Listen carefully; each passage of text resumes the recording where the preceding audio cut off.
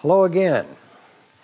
This is the story of the Old Testament. This is going to be part 6 in which we look at the young life of David. We're going to spend 2 sessions talking about David because he's such an important figure in the Old Testament. And the stories associated with David are so entertaining. He's believed to have been born around 1040 BC during the reign of Saul, and was anointed by Samuel to be the next king when he was about 15 years old. Saul had disobeyed the Lord, and it was determined that David would succeed him on the throne, but this event wouldn't actually happen for an additional 15 years when David was about 30 years old. The young boy, the shepherd, became a hero in his nation after he defeated Goliath, this enormous Philistine champion, in single combat. Girls wrote stories, they wrote songs and poems and danced in the street and told stories about David. And the young David became a staple of religious art, especially the David that was created by Michelangelo. And this is probably the most famous of any representation of David that there is. This magnificent statue is on display in Florence. However, it almost certainly is not what David looked like at the time of his combat with Goliath. This may very well be a more accurate representation. I think this picture was taken in the 1930s, and it's a Bedouin shepherd with his flocks and his robes and his stick that he used to help guide the sheep. But we are also given a Bible passage about what David looked like, as we did with Saul. And this is kind of an interesting passage. It says that David was ruddy. He had a fine appearance and handsome features. And then it goes on to describe how Samuel anointed him. And from that day on, the Spirit of the Lord came upon David in power. Now, an anointing was an indication that you had been selected, and it was a spiritual anointing and laying on of hands as well as pouring on the oil. And this is a common representation of how David might have been anointed by Samuel at the time. Now, since the arrival in the 1100s, the Philistines had become the active enemy of the Israelites. They started out on friendlier terms, as we've discussed, but there had been several major battles fought between the two nations. They continued to battle one another through the reign of Saul, and at the latter part of Saul's reign, there was a battle in the Elah Valley. This has been dated to about 1025 BC. As we mentioned before, the Elah Valley is a narrow east-west valley through the foothills that allowed people from the coast to get up into the hill country. And it was there that the Philistines lined one edge of the valley and challenged the Israelites to fight with their various champions. Let's take a look at where the Elah Valley was again. We have the Israelites up in the hill country with the Philistines along the coast. And the Elah Valley was an area where you could get from one region to the other with the least amount of difficulty. If we look at this satellite photo, this is looking north. You can see the very rugged hills of Judea on the right, and that purple smudge in the upper right-hand corner is the modern city of Jerusalem. Down to the left, you can see the foothills and getting into the coastal plain, and the Elah Valley is a small area that connects it. Now, this was a particularly strategic valley because there were very few places where it was possible to get from the foothills up to the top of the Judean range without following a ridge, which would make it easy to travel from one area to the other. And what you see with the arrow there is the ridge route that was in the southern part of the Judean hills. If you travel to the north a little bit further, you can see how rugged the terrain was, and it was very difficult to travel through that area. If we go back to the view of the Elah Valley, you can see that it's a long, narrow area, and it would be possible for an army to align itself on one side of the valley and the other army to array itself along the opposite side of the valley, and then call out challenges across to each other as they did for an extended period of time.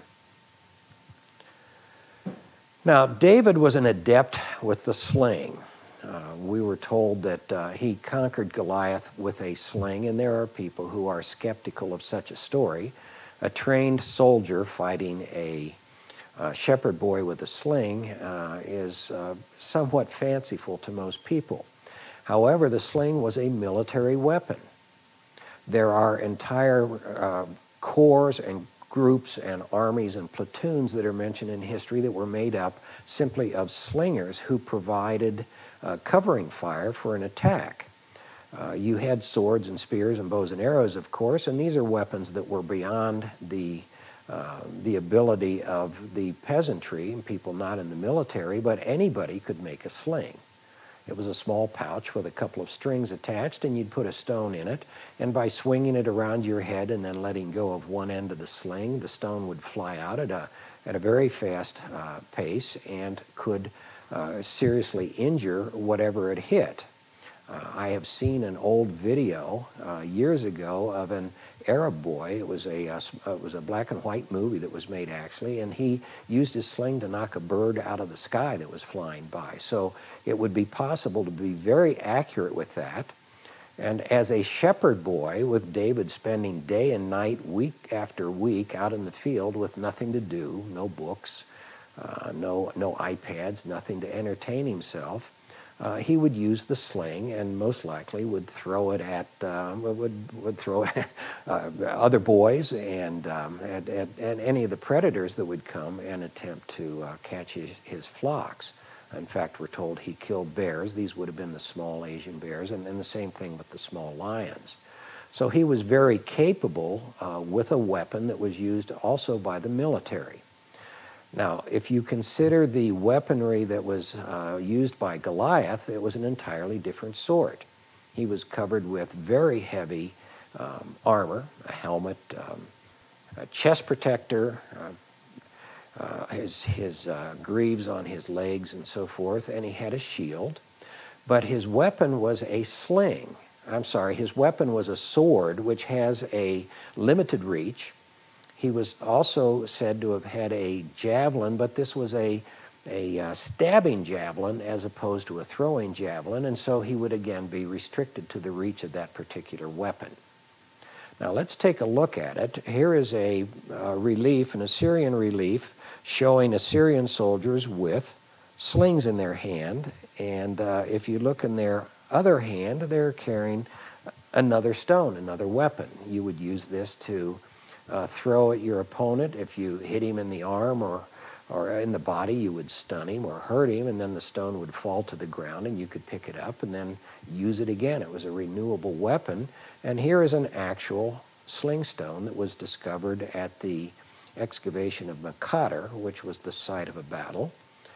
And then this is my favorite representation of David and Goliath. I think it's fairly accurate. We have this enormous Philistine champion, Goliath, with his weaponry. He has a helmet and a shield and his chest plate and the greaves on his legs. He has a sword and a spear, or a javelin, but David has a sling. And he's able to stand back 10 or 15 or 20 feet and still use that weapon with great accuracy. And it would be that way that he could balance the weaponry between the two of them, and he would be able to, with a sling stone, strike Goliath in the one place in his body where he was vulnerable, his face. We have stories of baseball players being hit by baseballs in the same area and suffering tremendous injury. This would have stunned Goliath. He then would have fallen.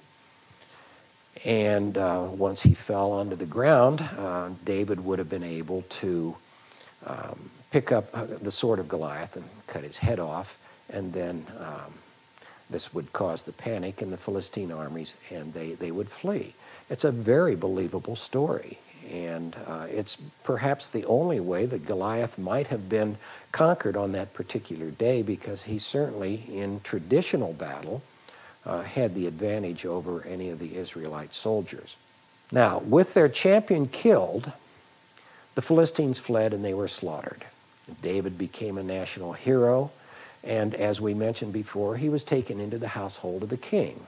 The king brought into the army, and in this case, into his household, young, strong, brave soldiers that he could use in the army. Now, as David matured and grew over the next several years, he would be sent out on military campaigns with his soldiers. He became a very successful, very capable military leader, and apparently was able to accomplish on his campaigns what he was supposed to accomplish, and this aroused great jealousy in Saul, who attempted to kill David. There had been songs about David's popularity. Saul is killing his thousands and David is killing his 10,000s. And the Bible suggests that Saul is developing depression and descending into periods of morose behavior and jealousy. And so when he attempted to kill David, David had to flee. David was actually befriended and was warned of the attempt on his life by Jonathan, who was the son of Saul. Again, contrary to popular belief, these were not two young boys who were friends. Jonathan was probably 10 or 15 years older, maybe more than David, and their friendship was probably more along the lines of a mentor and a mentee or a protege. The kinds of relationships you see in the military where a senior officer befriends a young man with promise and helps him in his career, and you see the same thing in the business world. At any rate, Jonathan was able to help David escape, and David fled with several hundred soldiers who were his supporters, and then he was pursued around the country for a considerable period of time by the army of Saul. As I mentioned before, Israel is a small country, and there really aren't a lot of places where a large group of men can hide safely and be supplied with food and water and be protected. They would be seen by the local citizenry, and word would get back to Saul, and then he would send his army to that region and try to track him down. And we are given two specific episodes where Saul was vulnerable and could have been injured or killed by David, and David chose not to do so. It's not known specifically where he where Saul pursued David and where he went, but if you look at this slide of the region of the Dead Sea, the cliffs lining the Great Rift at that point are very rugged and are cut by dry riverbeds known as wadis, and one of those places is En-Gedi, the spring of the Gedi. A Gedi is a small mountain goat. An Ain, E-I-N or Ein or En-Gedi, means the spring of the goats. And this was one place that has been speculated as a probable site for one of David's encounters with Saul. There's one other place known as the Stronghold in the Bible, and it's quite possible that David was there as well. It's the site of Masada, which is located a little further south. Now, Masada has been widely publicized in the time of the destruction of Jerusalem by the Romans, but it was still a fortified, recognized stronghold in that area at that time. If we were to take a look at an aerial photo looking across the Dead Sea, we're going to look specifically at the strongholds of En-Gedi here.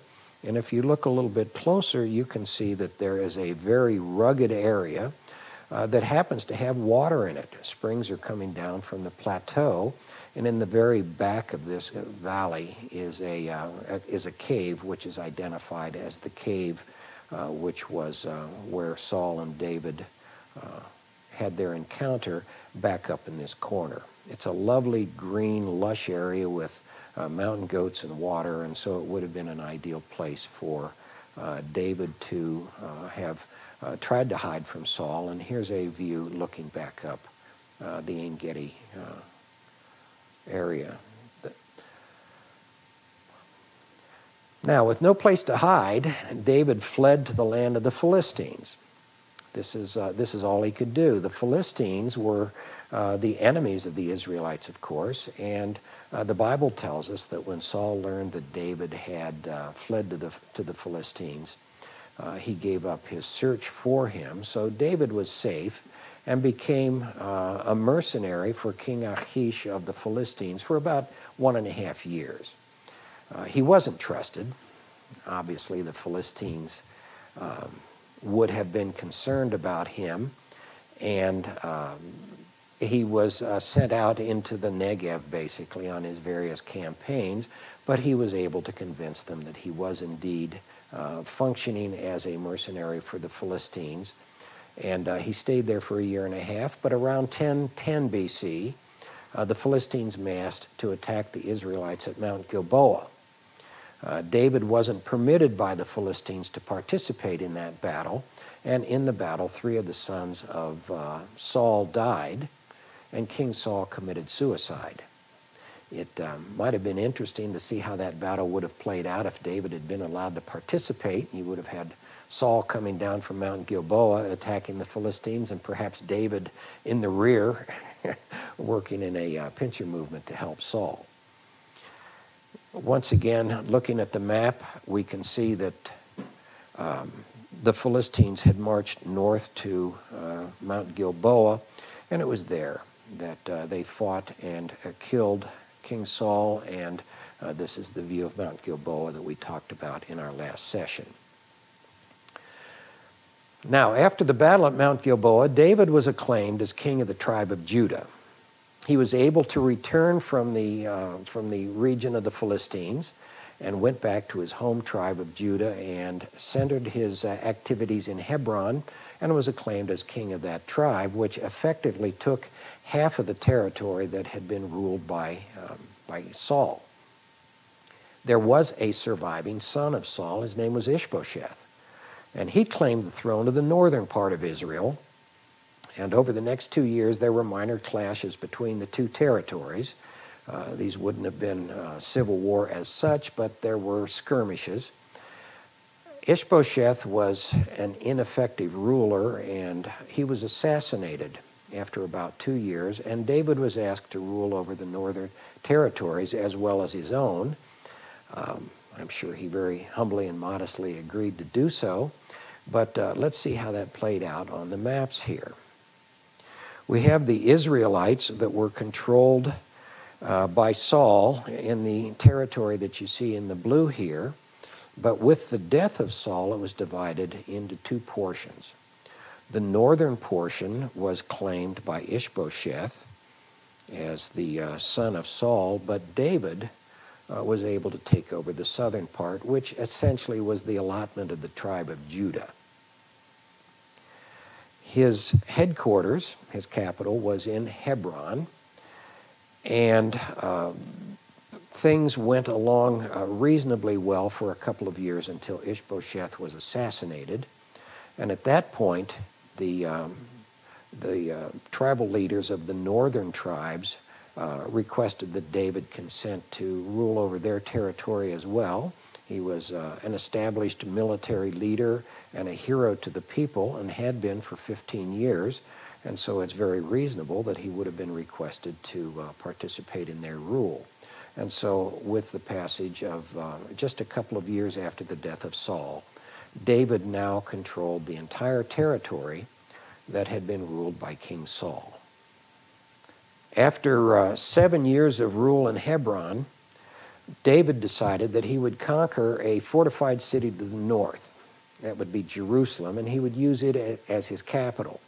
At that time, it was not a large city. It was only about 10 acres inside the walls, but it was more centrally located and it was extremely well fortified.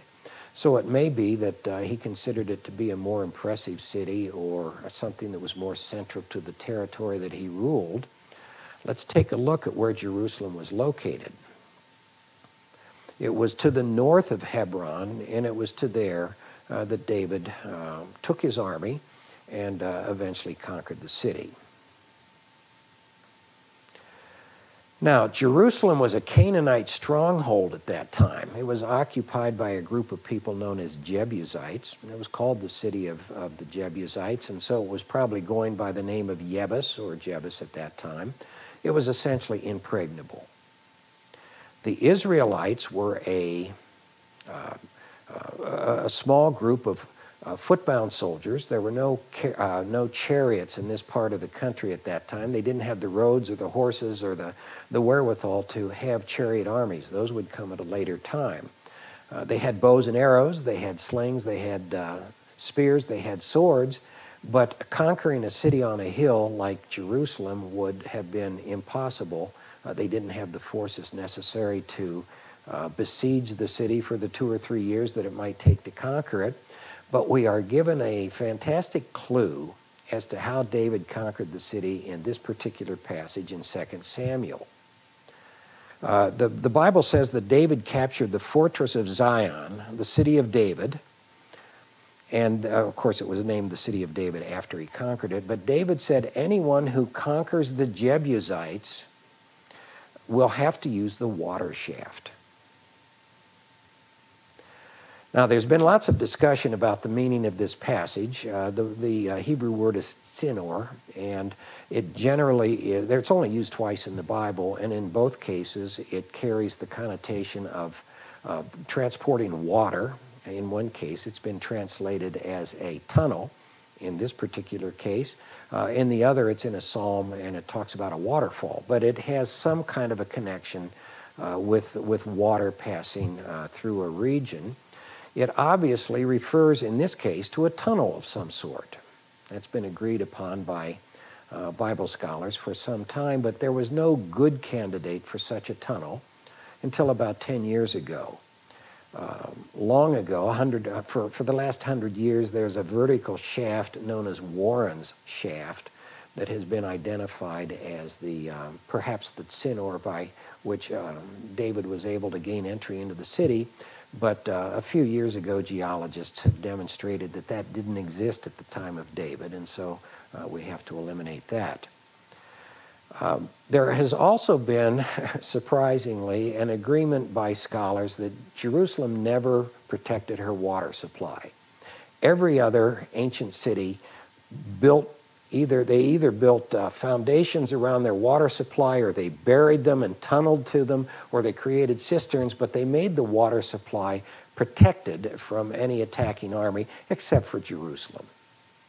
Now, this seems a little far-fetched, but there was nothing to support the argument that the water supply had been protected until recently.